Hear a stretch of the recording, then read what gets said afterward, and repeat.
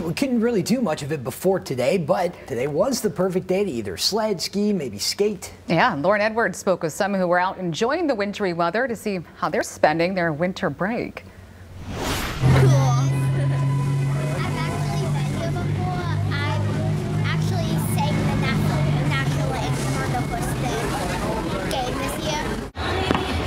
Nora and Josie excited to skate on the ice at Andel Arena Monday afternoon. We're really excited. I'm really pumped.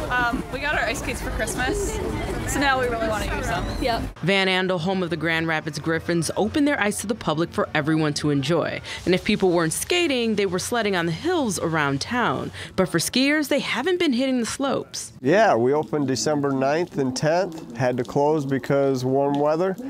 About a week and a half went by, got cold enough again, made snow, opened up for 2 more days. But then they closed again, says Victor Gayhart of Bittersweet Ski Resort in Allegan County. The temps have been too warm lately, he says, to stay open consistently. Opened back up Friday, which was Christmas Eve, and Christmas Day it rained again, and we closed again, and we're closed today, but we got some cold weather coming this week. And when they can, they make snow. He says it can take up to 8 hours to make 2 inches of snow. Because it takes a couple hours to start everything. We have about 210 snow guns here, so it's real time consuming.